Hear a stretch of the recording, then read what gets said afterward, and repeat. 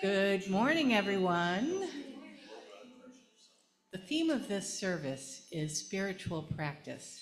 And I know we take that all very seriously and try to have spiritual practice as a part of our life. What we'd like to do with this first piece is give you some suggestions on how you may incorporate some very nice techniques.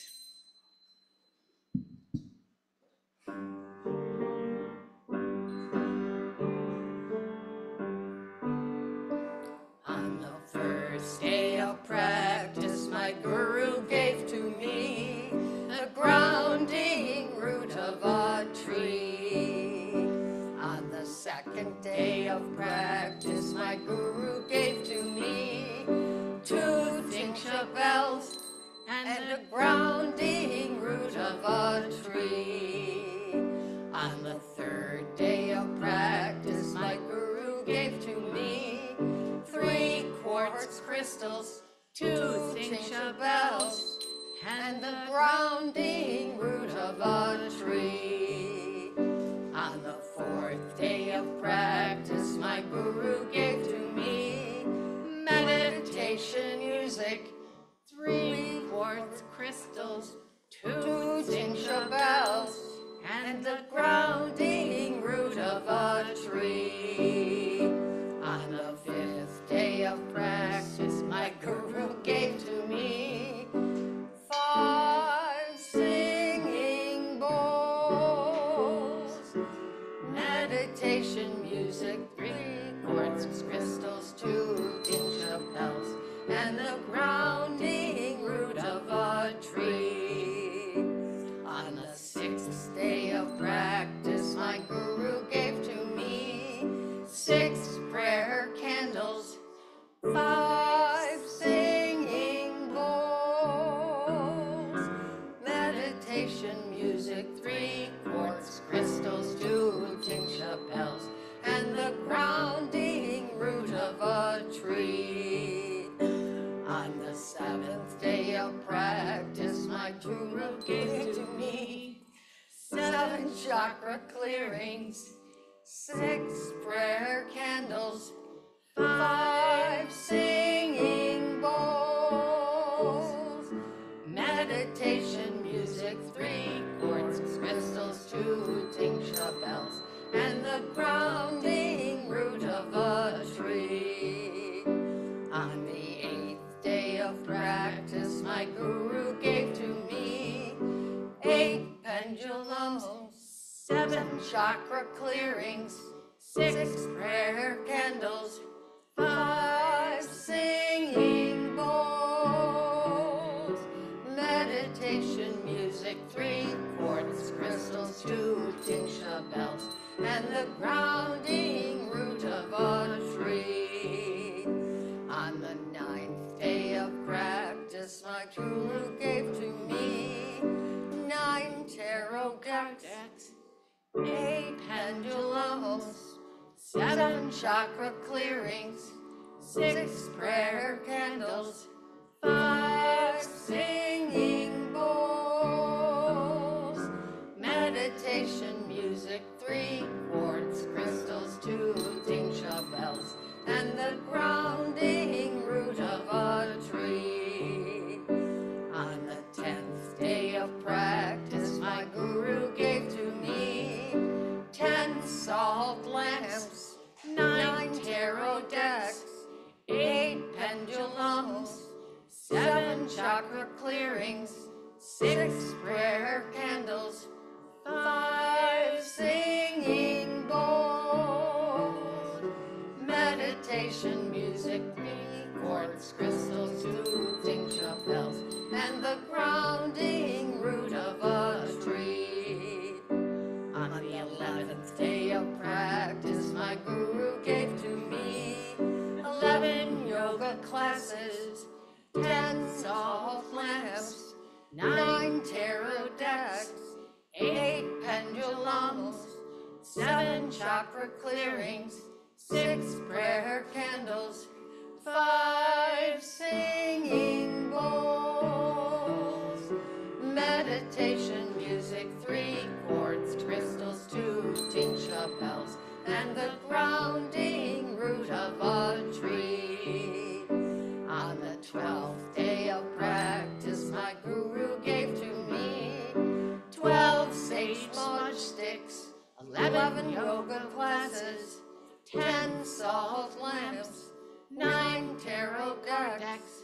8 pendulums, 7 chakra clearings, 6 prayer candles, 5 singing bowls, meditation music, 3 quartz crystals, 2 tinka bells, and the grounding root of a tree.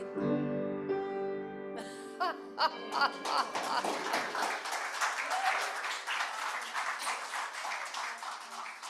the 13th day of practice, my guru gave to me. I'm just kidding.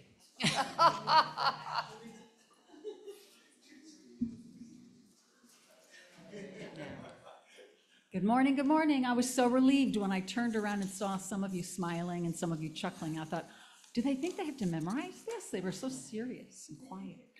But I'm glad that many of you enjoyed that. And thank you, Chris, for putting it together. So welcome. I'm Reverend Karen Brammer. Always honored, always amazed that I have the privilege, the honor, and the joy of being the minister here with you at the Unitarian Universalist Church in Utica.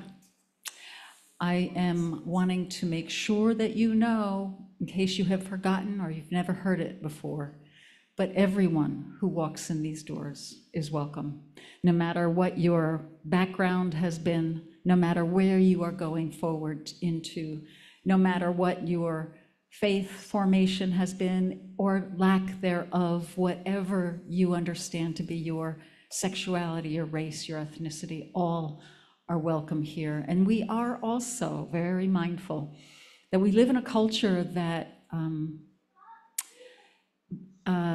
does not honor, to say the least, does not honor all of our differences. And so we're very intentional about remembering that we are on the land of the Haudenosaunee, that we are on the land of the people of Oneida, who actually live just 30 miles from us, but who were removed forcibly from this land.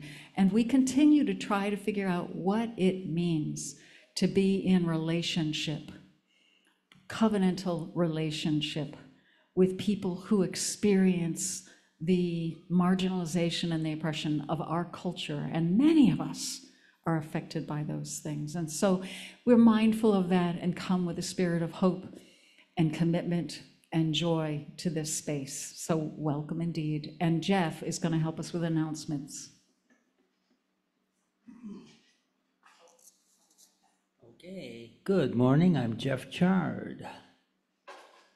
And we want you to know that there's a brief inclusion meeting. So it's right here in this front area by the chalice in chairs. Grab your coffee and your snack and join Steph and the inclusion team, please, for that meeting during the coffee hour. Midway through the coffee hour, Reverend Karen is gonna have a discussion about this service and about spiritual practices. So you're welcome to join Reverend Karen.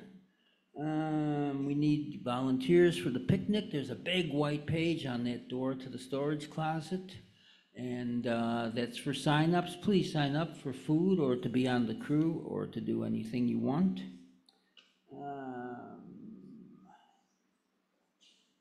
Our wandering monk, Brian Lotman, is going to be here August 1st. That's next week, but we're not going to see you this coming Sunday unless you're up at Salisbury, right? But let me tell you about Brian Lotman first. August 1st, 7 p.m. It'll be in the newsletter. He offered to speak here, and I looked at his videos online, and he brought me joy. So I said, everybody should have this opportunity to experience joy. So please come and see Brian at 7 p.m. on Thursday, August 1st.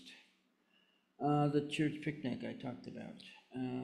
Salisbury Center has outdone themselves this year in time changes for next week's service. It is now at 11 a.m. So carpooling still, yes, Ken Drake from our parking lot at 10? Correct, but I will not be able to attend, but whoever is going and wants carpool, you have to let me know. And no one has contacted me today. Speak to Ken if you're interested in driving or riding carpool from our parking lot at 10 a.m. for Sunday service at Salisbury Center. Utica, 10 Higby Road will not be open next Sunday. We're all going to Salisbury, 40 minutes away. Okay? Oh, yeah. If you're new or recent here and you're not getting the newsletter and you would like to have it emailed to you every week, and if you'd just like to know a little bit, us to know a little bit about you, there are forms under the clock on the back wall. You can write things in where the slots are, and all kinds of good things will happen to you. Jeff, don't forget me. I wasn't gonna. Oh, I was gonna say, and now.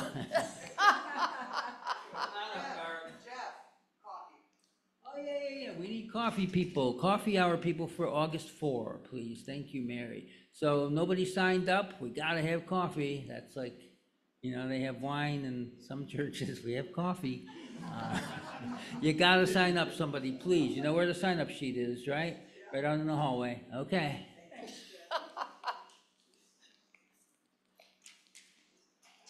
I have some sheets. I hope you will want some sheets. They're two-sided. Some time ago, a few members asked the climate team if we would research all those advertisements for solar energy that you're getting. Well, we did research them, and we came out with a recommendation, which is on this sheet. There is a webpage for the Unitarian Universalist Church of Utica. It's called UUCU, look at that. And this page tells how. So see me afterwards, or I'll put the sheets back on that lectern under the clock. How about that? Look at that. Please take one per family because you probably don't need two in one family. Trying to save paper. Trying to And save ink. paper. And budget. Anything else? Anything else? Going, gone. Actually quite present. Welcome. Would anybody like to volunteer to light our chalice this morning? Anybody like to light the chalice this morning? Please go ahead, Glenn. Oh, Branwen.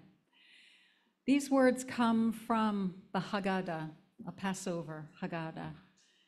May the light we now kindle inspire us to use our powers to heal and not to harm, to help and not to hinder, to bless and not to curse, to serve you, Spirit of freedom. If you remember, join with me in the affirmation that's multi-generational.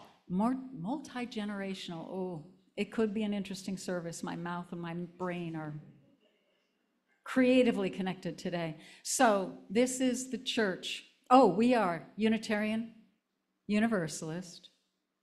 This is the church of the opened mind, the loving heart, and the helping hands.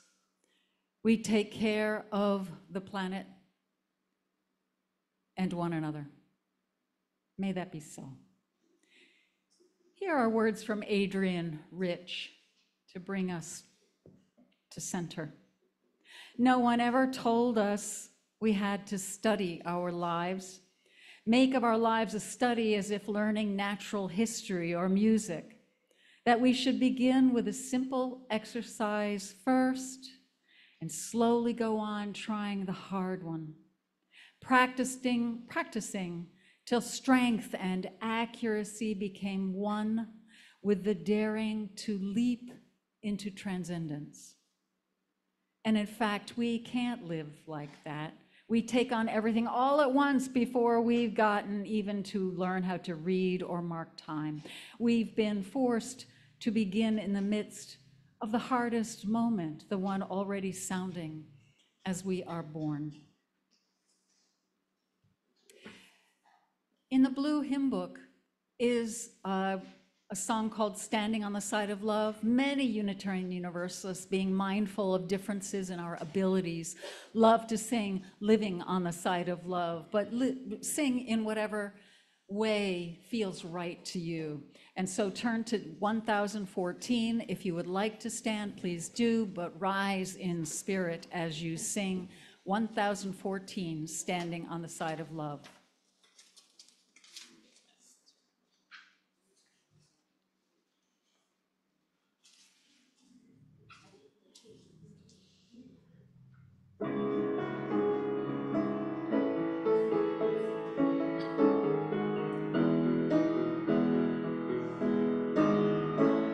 The promise of the Spirit, faith, hope, and love abide. And so every soul is blessed and made whole. The truth in our hearts is our guide. We are ending on the side of love. Hands joined together as hearts beat as one. And molded by faith, we dare to proclaim we are standing on the side of love.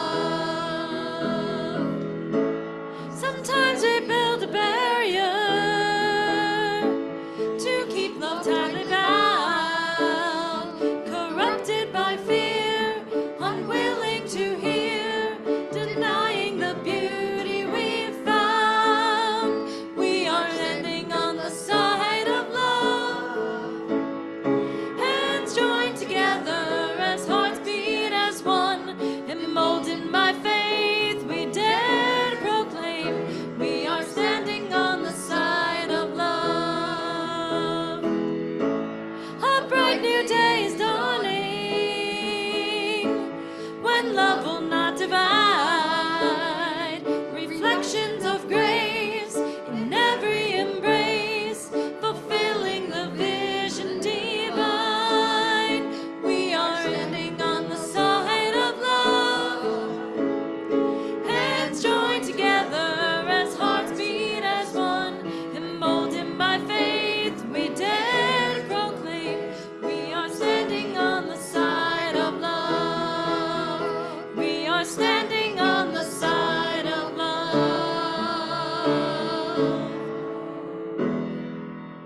Thank you. Please be seated. I first heard that piece at General Assembly. There were 10,000 Unitarian Universalists singing that song together, and boy, it's almost believable that we are standing and we are living on the side of love.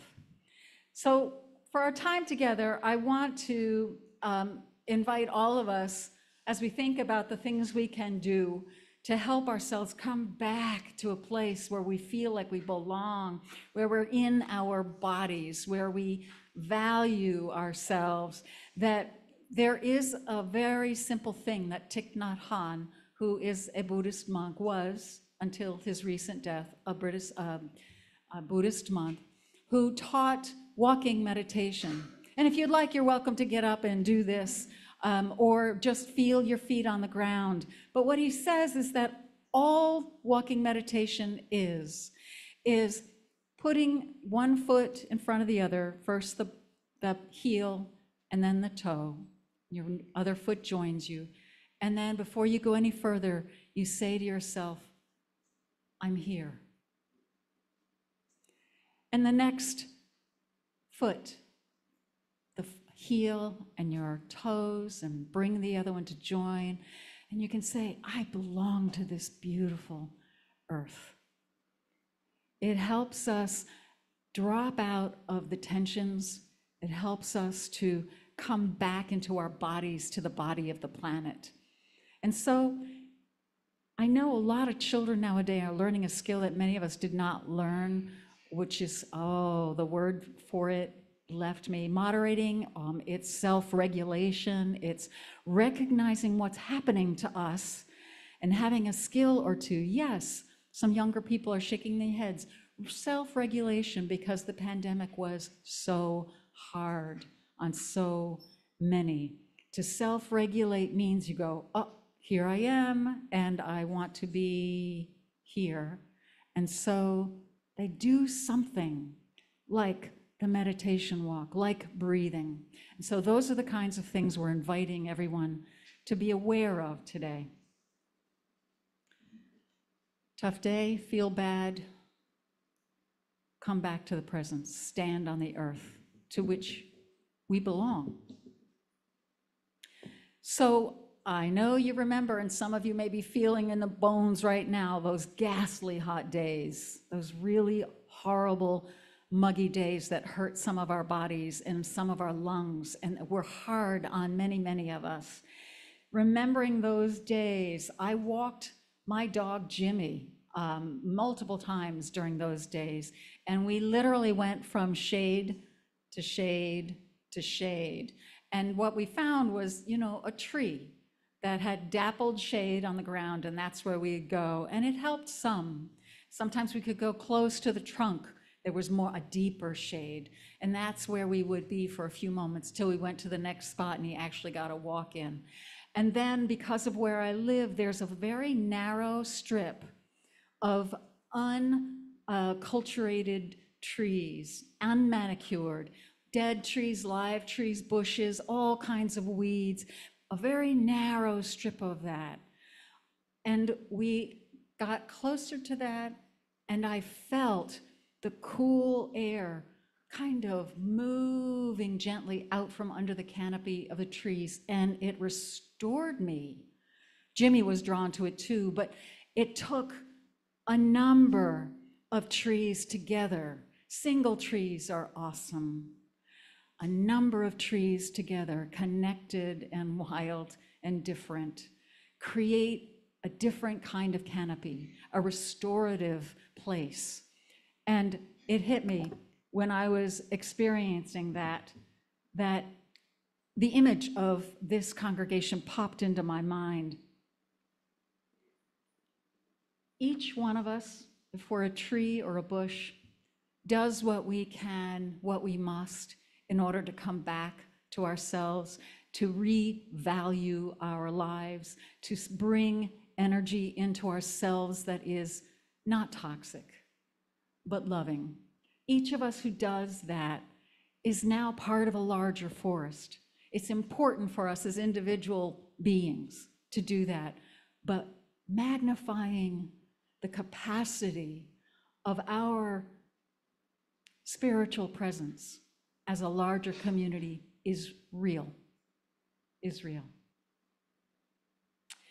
As Adrienne Rich says, to begin with the simple exercises first and slowly go on, trying the hard one, practicing till strength and accuracy become one with the daring to leap into transcendence. I don't know if the poet Adrienne Rich was talking about death in that leap into transcendence, or any moment in our lives when we become aware that we might choose to practice something to help us transcend a difficult moment. Not leave it, but be present to it in a way that we shift. My heart leapt standing near those beautiful woods and that air, the quality that each individual tree together created that was restorative. Intentionally keeping in mind that we want to live our covenant and our values becomes the deep sheltering. Democracy is at risk. Many of us working in our jobs struggle to maintain balance or have trouble finding it because it's so hard. People tend to be isolated and lonely, and the exploitation of many people and our planet doesn't escape us. It is all there. It seems unstoppable. To live with love and hope and meaning, to value our lives, I need to practice what keeps me in alignment with what I say I believe. We can each benefit from deciding what practices will take us deeper into our connection to something greater than ourselves. You get to name that something. Like love, connection to the universe, to our ancestors, nature, God, clear mind, Jesus, Buddha. There are many, many presences that we can choose to connect with to bring ourselves back. The toxic and painful dynamics of this time are powerfully deep and thoroughly embedded throughout the institutions of our culture. If I rely on momentum of the day, which I too often do, I then forget sometimes and get pulled into toxic dynamics that make it hard for me to live my values. And just in case you didn't notice, the pink sheet, there's one in every row, is our covenant together. At some point, you might want to look at it and think to yourself, is that something that could help me in my day-to-day to bring myself back to where I want to be? So if we practice, it may make it easier for us to be less often pulled into toxic dynamics. It may be potentially transformative when it's more possible even to connect. The clergy of the Interfaith Coalition of Greater Utica was invited to go to Rome, Rome, New York, to be on the streets with people who are experiencing trauma from the tornado that struck there. And if you have not experienced what has happened in Rome, if you go, try with all your might to not be an observer. Try to get out of your car and go talk to somebody and say, what was that like for you?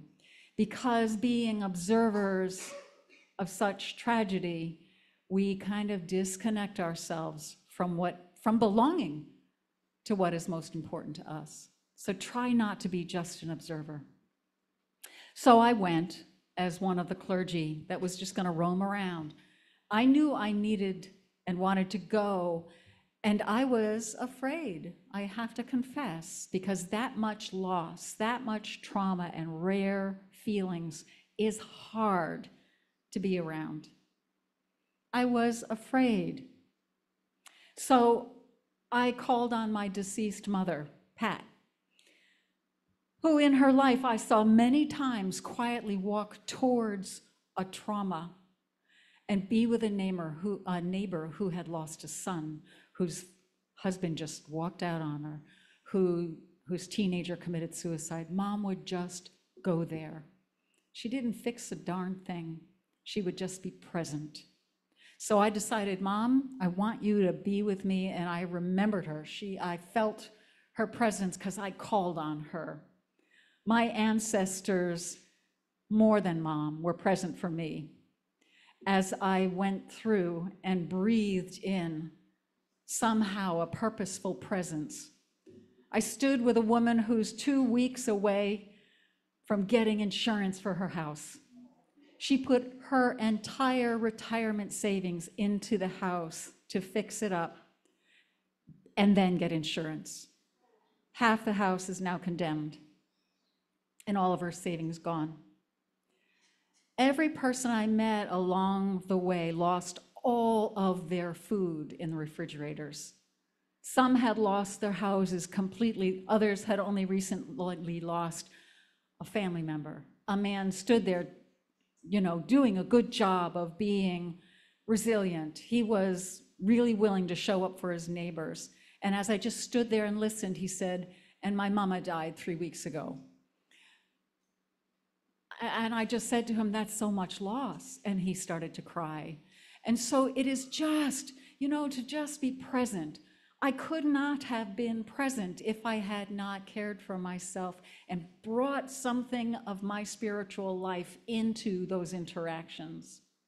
I, in fact, was not out loud and not in a way that distracted me. Every once in a while, a snatch from Holly Near's song, I Am Willing, would come into my mind. I'm hopeful and I'm willing. To be hopeless would be so strange, it would dishonor those who came before us. So I lift myself up to the light of change. Many UUs over time have not been comfortable with the language of spirituality, and too many still think that spirituality and intellectual thought are somehow opposite, that they can't dwell together. They are not opposite, they dwell together in us. So, what if we let go of the stereotype of somebody who's holy and who's peaceful and embodying transcendent. When I think of someone like that, I'm very grateful they can hold the form on all of our behalf. But if I use that as my model, I don't even try. It's too much. So what if we think about spiritual practice as a praxis? That we're practicing intentionally, knowing that it's not going to be perfect, we'll make mistakes, it's not going to be the right thing, it's going to fail. What if we learn something about, like our covenant, just a piece of the covenant? What if we learn that? Or learn a line in a poem that moves us?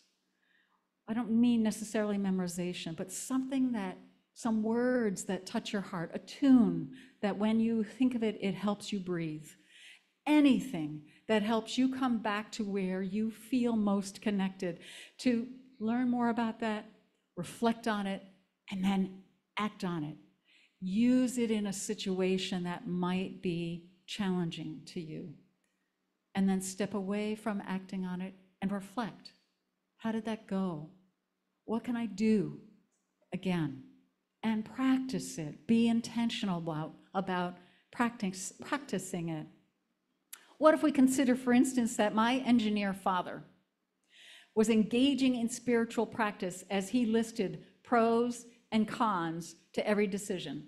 He would list every single thing he could think of in his pros to cons list, and he took the list seriously. And in the context of being a person who sometimes rigidly knew what was right. He knew what was the righteous, the most Christ-like thing to do would be. And he would list those pros and cons, and he would think, what would Jesus do? And then he would make his choice. Every decision he made, where's the family going on vacation? Pros and cons. You know, we got exhausted from him telling us, have you made your list of pros and cons? I still do it. I do. So what if, for instance, like my mother, her praxis was simply love. She was an active lover. She would imitate what she understood to be the life of Jesus. If someone's hurting, I go there, is what she thought. And mom and dad were not shy about giving each other feedback about their praxis, that she would remind him of his rigidity, and he would remind her of her passion, which would sometimes find its way into a letter that she was writing. And you know, that sounded a bit self-righteous. And so dad would say, now, Pat. And she was less tactful when she interrupted him, I'm sure. But what if my beloved deceased friend, Karen, whose praxis was a daily meditation and counseling to stop the old, reactive, painful dynamics of her life, that was her purpose. And she worked hard at that daily, and she brought it to other people she knew. She developed a spiritual muscle in herself to intentionally stop engaging in hurt. And instead, she served love and healing. And she practiced anti-racist behavior every day. How do each of us align ourselves, our thoughts, our emotions, our souls, our actions with what we say we believe? That may be a way to describe spiritual practice, aligning ourselves, using a compass of your choosing, using a compass to realign yourself with what you say your values, your highest values are. And get familiar with it and use it every day. Like me, if you want, you can have a whole tool chest full of those. They're all over my house. I wear them. In order to better align our thoughts and our emotions and ourselves, and most importantly, our actions with what we say we believe, we do have to practice and use this in some simple ways, and use it in increasingly more difficult ways. Learn something about it, act with it, reflect on the action, learn some more, practice, practice. So what is your compass to return to who you want most to be as a person? And how do each of us, and as a group, return to covenantal interaction again and again? And I wonder if you have any thoughts that come to the surface for you. What can you use to practice coming back to who you say you want to be? What can you do? I know many of you use art. I know many of you talk to a particular person. What else? I know some of us pray. Some of us pray with our feet through activism. What else? I know you do it. You write. Yep. It's a beautiful way to see your thoughts and to pay attention to your thoughts. Writing. Gardening. Yes. Yes. For many of us, yes. Who else? Music. Absolutely. Yep. There are many, and they do not have to and should not all look alike. They should be as different as we are from one another. So now, think about how the practice might be used to keep noticing racism, for instance. And when we notice it, to not look away, but to notice also how we are in relationship to that particular experience of racism. It is a painful thing to do, and too many of us are okay, really feel like we're doing well if we stop racist thoughts, if we would never dream of deliberately hurting a person of color. And systemic racism goes way beyond our individual intentions. So for us to become anti-racist or to really look at sexism, to really think about ableism, where our bodies work in different ways from each other, to really be present to that is painful. But if you have a practice that brings you back into your center and helps you remember who you are, what you belong to, you become more able to find a creative possibility. Or you just have different thoughts, and that's a beginning. Spiritual practice is intentionally using what brings you back to your deepest self to learn and act in new ways. The immediate goal is not to change the other person. It's to bring our best selves to difficult situations, to life, as much as possible. Think about what Dr. Martin Luther King taught. Think about what Mahatma Gandhi taught. Values-based change is more likely to happen when we show up in this way. If we bring an awareness of our better selves, maybe not our best selves, but more of a possibility of connection to what we understand to be central in life, the greatest truth. Now think about a person you're currently having some trouble with. I'm not going to ask you to share. I'll just give you the opportunity to imagine if there's a tool that you can use to help yourself be present in the presence of that person. What might that tool be? What that compass might be like? That practice. It might not be a practice you use in front of that person, or it might be breathing differently. Or it might be going away from that person and saying, I did not do any better that time. And then draw, write, talk to a dear friend. But to be intentional in our practice is valuable. It's worthy of our time. It is one of the few ways that we can address a world that is in trouble and is also extraordinarily beautiful and full of spirit and heart.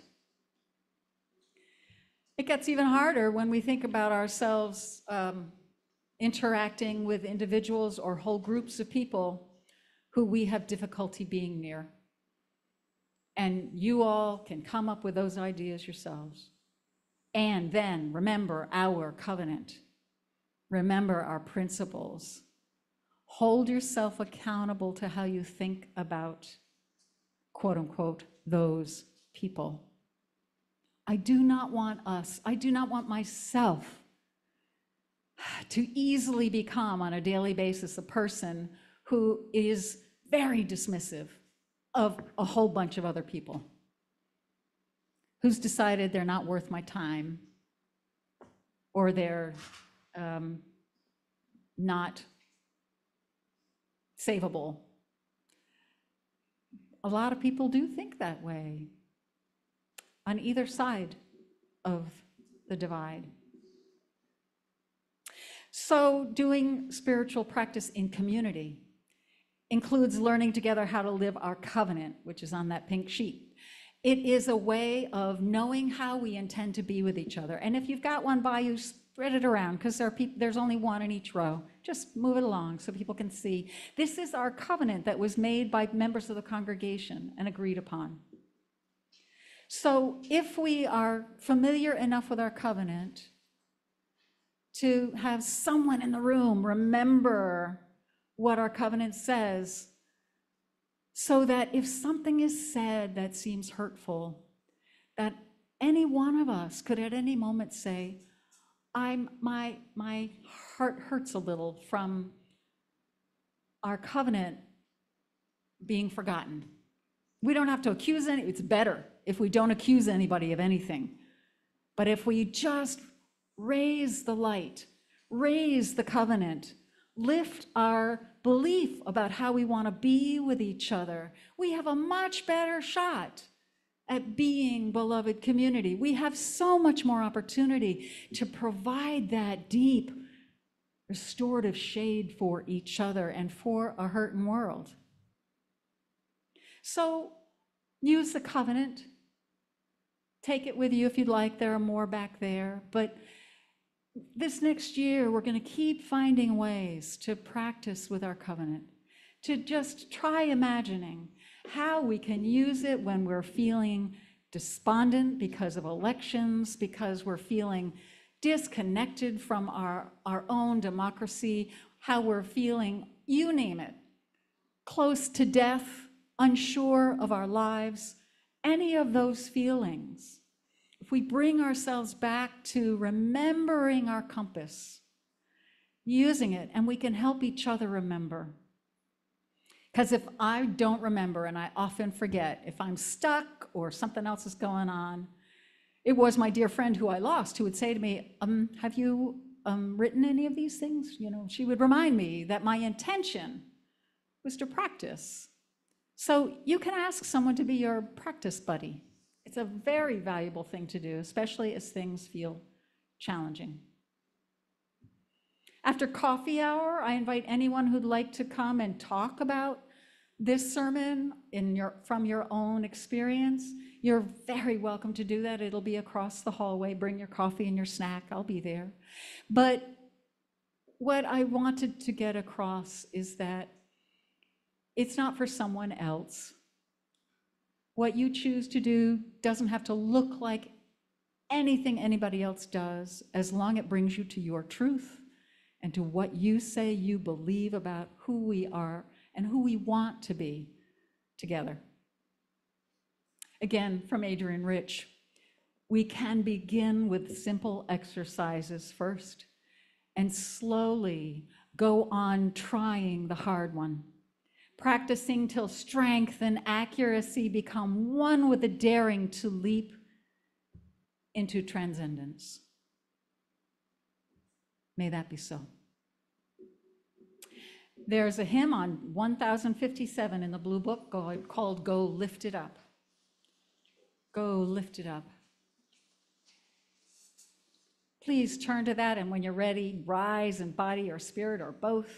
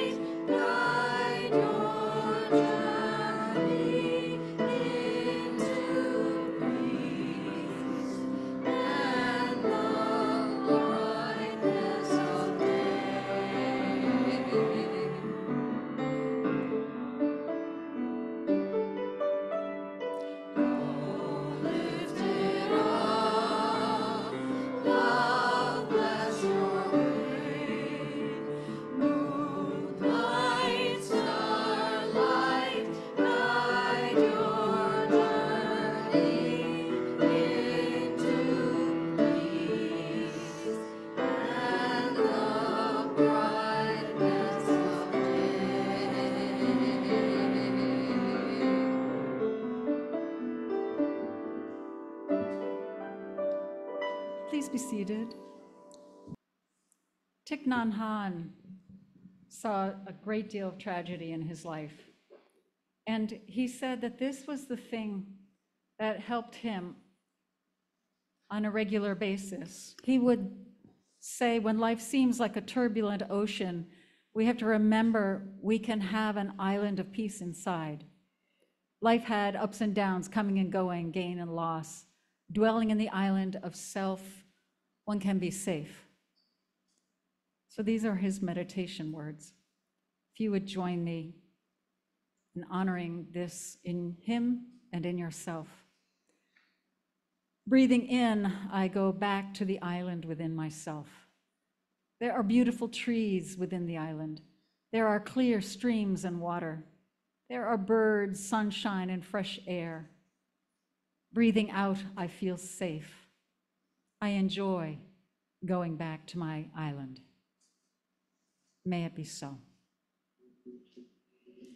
Now's the time when, beyond the many, many things people here do on behalf of this congregation and our community, it's time for us to collect the offertory that we are able to give for the enactment of our vision. What do you want me to stand?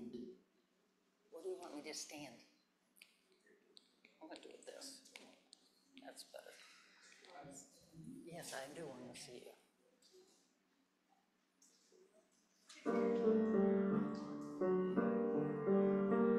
Estaron lepidei contraras, estaron corazoni veras, estaron nel presente y contraras, estaron corazoni veritas, este amor que fluye bien adentro, aquí hay una semilla, este amor que fluye bien adentro, aquí hay una semilla.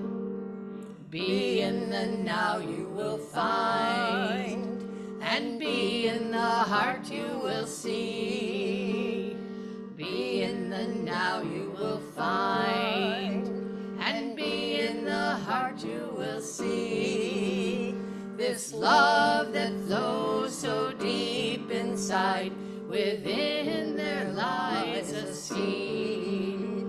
This love that flows so deep inside, within there lies a seed. La semilla ha sido sembrada en ti, y el amor es el agua que la alimenta. La semilla ha sido sembrada en ti, y el amor es el agua que la alimenta. Con amor eternamente crecerá, mi madre lo hacía así. Con amor eternamente crecerá, mi padre lo hacía así. Con amor eternamente crecerá, la fuerza mía así, así. The seed has been planted inside your heart, and love is the water that feeds. The seed has been planted inside your heart, and love is the water that feeds. With love eternally it will grow. My mother, she makes it so. With love eternally it will grow. My Father, he makes it so. With love eternally it will grow. Divine flow, it makes it so.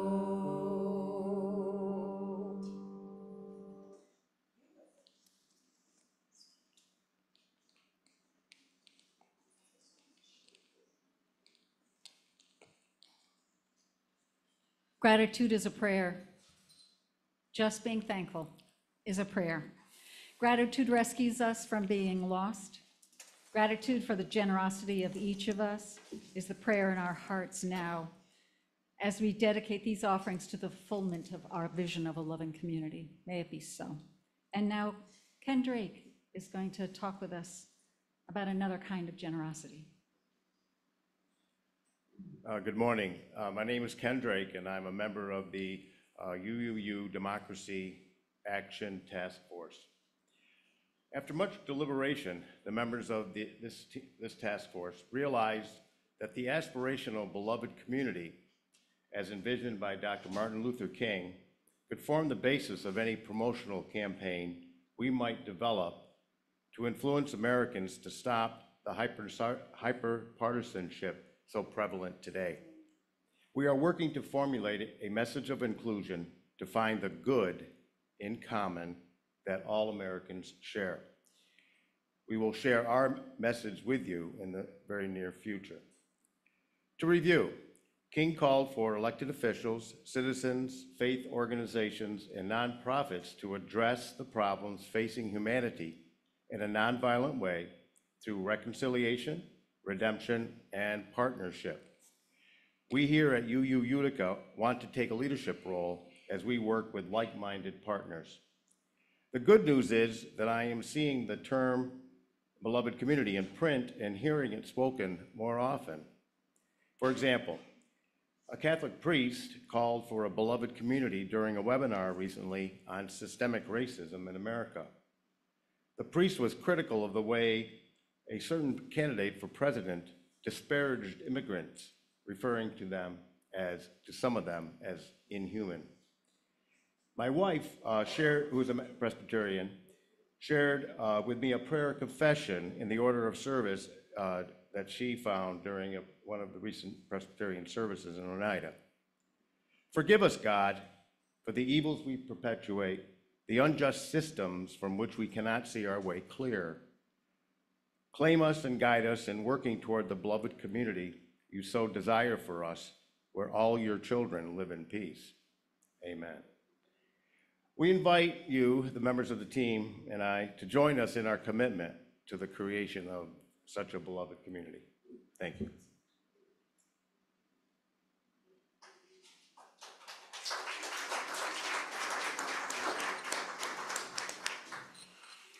The closing reading, the benediction, comes from Wayne Arneson.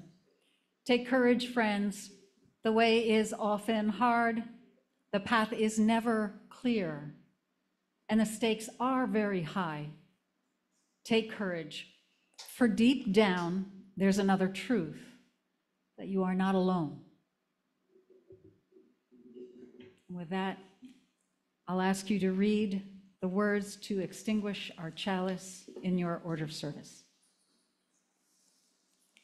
We extinguish this flame, but not the light of truth, the warmth of community, and the fire of commitment. These we carry in our hearts, until we meet again.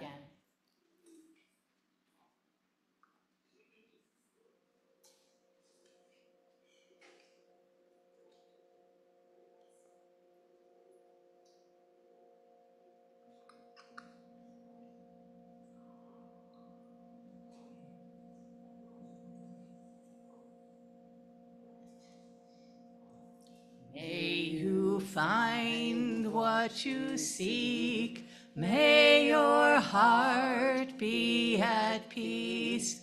May your dreams never end. May the road be your friend. May you love. May you love. May you love.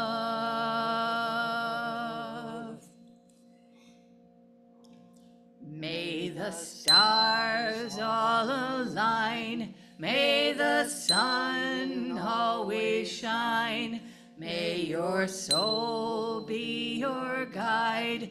May God walk by your side. May you love. May you love. May you love. May you find what you seek. May your heart be at peace. May your dreams never end. May the road be your friend. May you love.